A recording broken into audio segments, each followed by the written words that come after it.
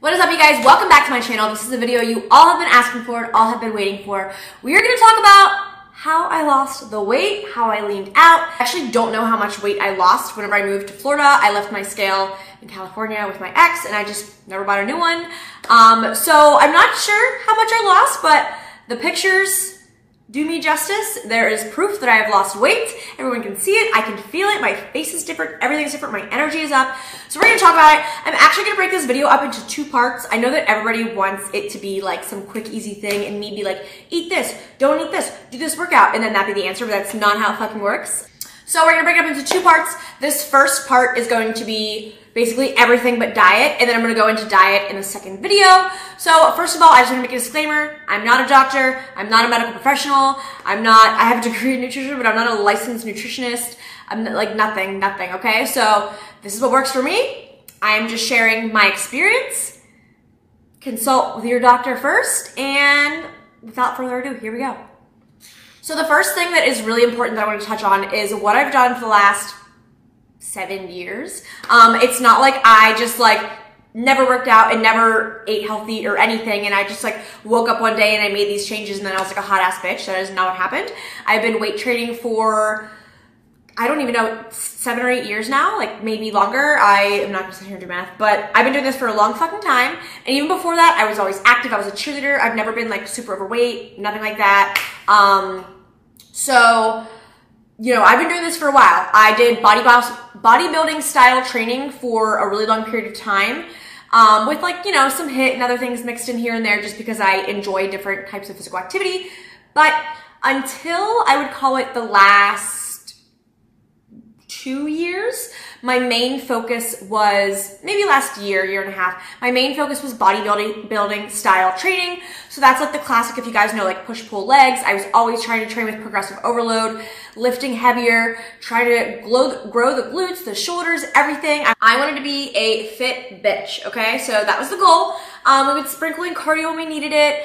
I used to track macros way back in the day. I haven't been doing that for a while just because for me mentally it's no bueno. I overthink things and I just become a head case. So I haven't personally tracked macros for a long time. I've popped in here and there and used it just to check up on myself and see where I was at, but I personally have been tracking macros for a while. I still don't track macros. I would say that the way that I was eating prior to this big change that I made was eat whatever you want, just in moderation. I, try to eat mainly healthy, lean proteins, rice, sweet potatoes, veggies, fruits, things like that for a long time. And then, I'd sprinkle in the fun stuff. Whenever I was doing my bodybuilding style training, I was eating, donuts and Pop-Tarts and whatever else, back in the day before workouts. And I was doing all of the classic bodybuilder things. And it worked for a while because I was super fucking active. I was a personal trainer. I was a waitress. Even when I did pharmaceutical sales, I was in and out of hospitals all the time.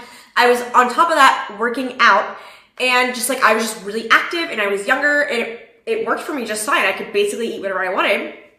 Then as I became more self-employed, the less I cut back. I stopped waitressing eventually and then I stopped training or as a coach, and I was getting older and I just could not keep things the same as I used to. I also hit a point where I decided that I wanted to lose a little bit of muscle, just personal preference, what I wanted to look like. So for, I would say, the last 2 years, I kind of struggled and had sort of an identity crisis because, I wanted to look a different way. For all this time, it was put on more muscle while trying to stay lean or whatever it was. And I would do bulks and I would do cuts. And so then all of a sudden I was like, well, I don't want to do that anymore. So I hit a while where I basically was just trying a bunch of different things. I was just continuing to try and do smaller portions, just trying to be cleaner and things like that with my diet. And I would lose a little bit of weight and then it would come back. And I just felt like I was constantly yo-yoing. And so that was just a whole situation. I think I went through that for about 2 years, probably around right before when COVID hit. God, is that 3 years now? Is whenever I first was I want to lose some muscle. COVID hit, the gym's closed. We all know what happened there with everyone. So I stayed active throughout it. I said I was gonna run. I said I was gonna do this. Whatever. Okay, I don't want this to be 900 years long. The point is I've been active for a long time. I used to be able to eat whatever I wanted, then I couldn't anymore, and my goals changed, and I kind of had like a rough patch of a few years. Then I moved to Florida. So 2 things happened whenever I moved here. 1, my stress levels came down a lot. Not initially, but eventually my stress levels came down a lot. And there was like a lot of stress with the business and different things like that when I lived in California. Once I came here, things kind of dissipated a little bit. So stress levels going down definitely added to not only like the weight loss, but just me like having fun in the gym and me like not like stress eating and everything else. And then 2, I decided that I was going to focus on health instead. My entire life, I was so worried about what I looked like. I was training for aesthetics, eating for aesthetics, whatever else. I would like sort of eat and sort of do things like fuel my body, but for the most part, the goal was aesthetics. On the drive to Florida from California, I started listening to the Skinny Confidential podcast, and they have a lot of experts in the health and nutrition field on there. And I just started to become obsessed, and I was just like, and I was listening to the Glucose Goddess, and just like all of it, I think it's Mark Hyman or Heyman, I forget. I just started listening to a bunch of podcasts that were focused around health. And not health just in the sense of like losing weight, but health and like how do you become your most optimal self? Like I am an entrepreneur. I want to be able to use my brain in its most optimal way to, you know, become as successful as I can be. I want my body to be fucking prime so I can be like incredible up into like my later stages in life. Hopefully at some point in the next 10 years, I will birth children. I want my body to be ready for that. Like I just started paying attention to health.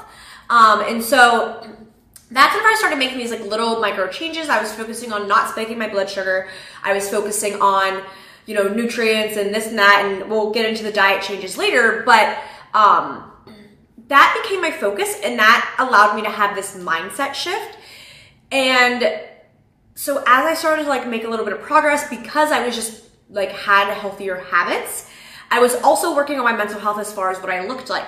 So I was being nicer to myself, self-love, complimenting myself, all of these things. And therefore I was feeling better in the gym and I could perform better. And it was just like, it was just a snowball effect. I just started taking care of my mental health and my physical health, and everything fell into place. So the mindset shift is the main thing that has helped me lose the weight and keep it off. I used to be so obsessed with food, like fucking 24/7. Like wake up, thinking about what's for breakfast, and then as I'm making breakfast, thinking about what's for lunch. Like I was just my mind was centered around food all the fucking time. It was a miserable way to live. Like you like see those memes where people are like, so and so like just like forgot to eat. Like that was never me. I was like, how are people like that? Nowadays, sometimes I forget to eat because I'm just not as obsessed with it as I used to be. And I've helped regulate my blood sugar better, and now I don't get cravings like I used to. So like I said, we'll talk about all that. But the mindset shift is what helped me lose the weight, continue to lose the weight, and actually keep it off versus just putting it right back on and yo-yoing like I was before. So now that we all are on the same page, we all recognize I've been working at this for years. This isn't just like a body that came out of nowhere, and I like fixed my entire mindset around all of this. Now we're gonna talk about the training. So if you guys have been following along, you know that I also started to experience some hip issues. I had some muscle imbalances. I had a really weak core. My hip flexors were super weak, and therefore it was just causing like a lot of imbalances and a lot of fucking pain. I had back pain. I had shooting pain down my legs. Like I was getting sciatica at some points. Like just like all of these things going on with my body. And like then like my traps started getting really fucking tight, and it was just like this whole thing.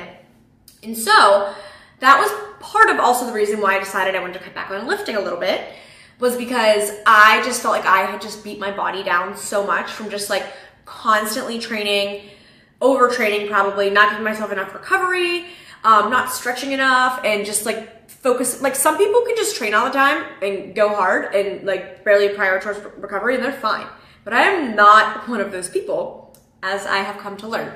So that is part of where the first start of my shift came in my training changes, was my body was just genuinely fucked up. Plus, like I said, I wanted to lose some muscle. And then I also just wanted to become like more balanced and like well-rounded in what I was doing. And I kind of just was like itching for like something different. Like I moved here, it's like a whole fresh new start. All the TikTok pictures are posting about Pilates. Like I knew my core was weak. I know Pilates is great for your core. I'm like, fuck it, let's go. So I did shift how I trained a lot. But this is why I wanted to talk about what I've done for years, because I already had a really good muscle base. So me now doing like mainly Pilates and like this and that, if you don't have any muscle and you just go right into Pilates, you're probably not going to have similar results to me because I already have this base of muscle. So that's why I wanted to make sure I touched on all of that first. So my new training split is different every week, but just like, not because I'm purposely mixing it up, but just because now I'm just doing what feels good. And I'm focusing on just like what I'm craving. So roughly, whenever I say what I do every week, this is like a rough split of mine. So I do ClassPass, that way that I can do a little bit of Pilates, a little bit of yoga, if I feel like doing spin class that week, if I want to do Barry's boot camp, like whatever I want to do, I can mix it up. So, but for the most part, I have 1 day per week where it is a glute focused day. It's weights, pushing the weight. I'm not going like crazy heavy like I used to. I also work at my apartment gym, so we don't even have like a bunch of heavy weights, even if I wanted to do them. But we do have some. So going as heavy as I can for a lot of stuff, just really like a glute focused leg day. And then I also add in some things to balance it out. For so long, I was just like training my posterior chain for legs and like never hitting quads. And then I like fucked up the form of my squat, and that was also causing a lot of imbalances. So I make sure I hit a little bit of quads too, just to stay balanced and just to keep everything pain-free. So 1 day is like a glute day. And then I try to do 1 day that's like some type of HIIT. Now, sometimes this is taking a class. Sometimes this is while I'm doing that leg day, adding in jumping jacks, burpees, like squat to press, like whatever it is in between. So it just kind of depends what my week looks like as a whole. And then I try to do 1 day Pilates and 1 day of yoga when I can. Like I said, it's ClassPass, so I only have so many credits. So sometimes if I have to pick one or the other, I usually pick Pilates. But I just enjoy it. Like I said, I'm trying to work my core strength. I actually really want to get more into yoga. I'm trying to do some of my own up in my bedroom and all that. But so roughly it's a leg day, a Pilates day, and a yoga day. And then I also try to either like the run or the HIIT. So I go for a run. And then other than that, it's hot girl walks or whatever else I'm feeling like. Even on days when I'm doing that stuff, I am getting cardio in most days just because like it's good for your heart health. So after legs, I actually have been running sometimes because it just helps me not be so sore the next day. Sometimes after Pilates, I'll come back and run or go on a walk, or I'll work out in the morning and then go on a walk later in the day. So I'm staying really active. I really only worry about training 5 days a week, but then a lot of times on Sunday, I'm going on walks anyway. Like it's fucking gorgeous here. Why would I not? It's hot as balls, so I'm like dripping sweat, basically in a sauna while I'm walking. And I just enjoy being outside. So I really try to stay active as possible. I would say I wouldn't even say I have like a rest day. It's usually active recovery, but also I just like live my life. Like Saturday, if I want to like go up and go to the beach and then like go drinking with my friends, like who cares? I'm not worrying about that I didn't get my workout in. So it's not like anything like super structured, and I'm getting rest because a lot of my stuff is low intensity. So even if I'm going on a walk, it might only be like a 3-mile walk that's like not very intense for me. So I wouldn't call it a rest day because my workout is my walk. But I guess it's kind of like active recovery, some people will call it, whatever. So that is what I'm doing for now. And then I just mix it up. If some days I'm like, screw it, I want to do a little upper body, then I do a little bit of upper body, you know? And I just kind of am focusing on what feels good. Also been training, I usually train in the mornings. I've been mixing it up and training in the evenings now, which I oddly like, / afternoon. And just overall, I'm just really listening to my body, and I'm just trying to be, like I said, well-rounded, and I'm focusing on stuff that's going to help me other than working on the booty, because I just am not interested in having a flat ass. My butt is part of my identity and I need to keep that way. Other than that, I'm just like doing things for longevity. Like I'm doing yoga because it helps me with my flexibility, helps me with my mental health. It's hot yoga usually, so I'm sweating my dick off, which is really good for you. I swear a lot. I'm doing Pilates because it helps with my core, it helps with my hips. I had weak hips, it's getting all those like little tiny muscles in.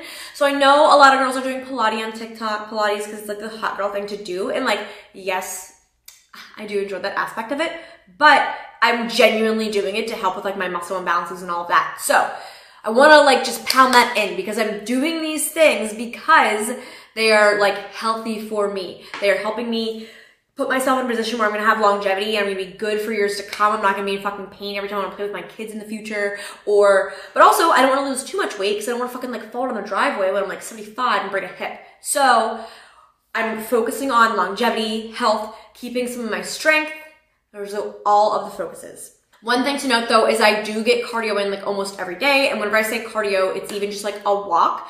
And whenever I can remember to do so, I try to do my walk where I'm only breathing through my nose. I'll be honest, I forget the science behind it, but it's good for you getting your heart rate up, not a really slow walk, like getting the pace up a little bit. Or for some people that have good endurance, maybe it's a light jog for you and breathing through the nose. I always breathe through my mouth when I run because I lip sync the entire time. But focusing on cardio for heart health, and then obviously it has translated into my body that I now have. So that is it for the mindset shift, the training regimen, all of that. I'm going to cut it off here because I want it to be digestible and I want you guys to actually listen to it and attempt to apply it to your life instead of just being like, this is what Bree's going to do. I'm going to copy every little thing. Put in the work, do the research, figure out, like listen to podcasts or read books or whatever it is. Like make sure it's a reputable source, but do the things so you can understand why you're doing it, so you can implement it into your life in a way that's gonna stick with you. I'm telling you, if you keep chasing like a physical, just like hot body goal, for me anyway, I didn't care enough. Like I was like, well, I'm not fat, so I was like, whatever. Like I'm good enough looking. I'm still like, not like, you know, I'm not like, to be rude, like bottom of the barrel. I was like, oh, I'm good enough, you know? So whenever that was my mindset, it was really hard to shift things. But now, like even on weekends, I go to restaurants, I'm like, I don't even care about getting a burger. Before I used to crave shit all the time. I used to have something sweet after every meal. I don't have to do that anymore. Not by choice. I just don't even care. I'm full. I feel good. My energy is on fucking point. So hopefully you guys can start to do some work, learn on your own. Highly recommend the Skin and Confidential podcast. That is all I have for now. If you like this video, give it a thumbs up, comment whatever questions you have, and I will answer in part 2 when we talk about my diet. Bye.